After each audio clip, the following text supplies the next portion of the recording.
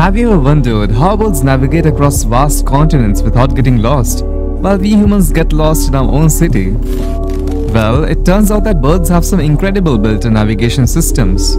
Scientists believe that birds have tiny iron-rich particles in their bodies that act as a compass, allowing them to detect and navigate using Earth's magnetic fields.